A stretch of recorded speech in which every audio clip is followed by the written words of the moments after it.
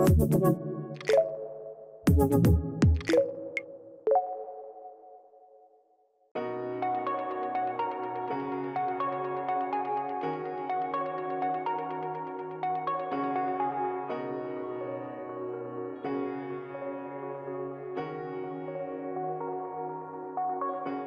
we are going to create a cyclical membership on a Member.buzz space.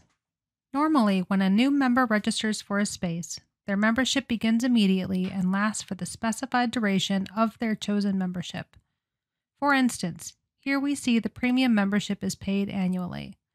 If a member were to register with that membership today, it would be renewed 1 year from today. On the other hand, a cyclical membership will start and end on a specific date each year. For example, if you are a school and you may want your membership to coincide with the beginning and ending of each school year. To illustrate this functionality, let's convert this premium membership into a cyclical membership.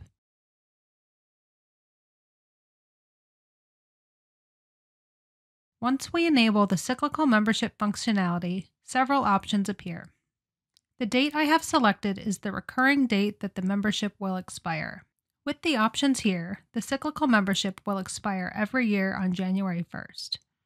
This means that regardless of whether a new member registers for this membership in December or March, it will need to be renewed by January 1st.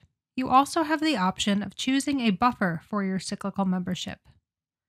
For instance, if I were to choose a cyclical buffer of 15 days, then anyone registering for this membership within 15 days of it elapsing would skip to the next period. This allows someone to register for an annual membership right before it expires and not have to renew immediately. And there you go. Thanks so much for watching, and please be sure to check out our other videos to learn more about how you can use Member.buzz to engage with your members.